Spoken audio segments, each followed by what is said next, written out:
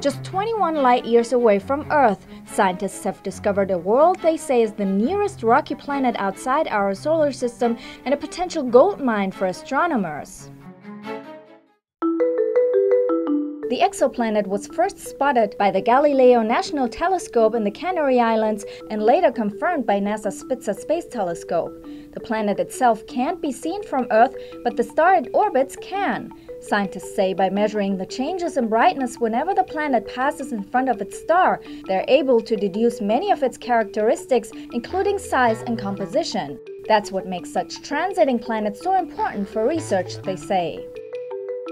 Scientists already know a bit about the newly discovered planet. Its mass is about 4.5 times that of Earth, and its size is about 1.6 times larger.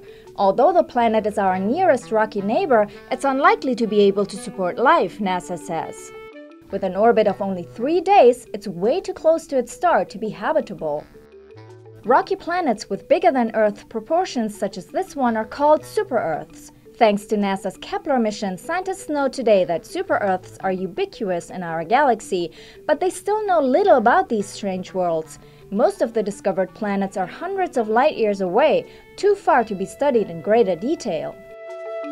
Just a week ago, NASA announced the discovery of the most Earth-like planet ever found. It circles its star in an orbit that takes 385 days, so it's more similar to Earth.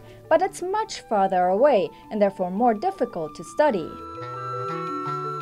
Scientists say this newfound exoplanet can be considered as a kind of Rosetta Stone for the study of super-Earths and will likely provide a lot of new clues about our galaxy and its secrets in the decades to come.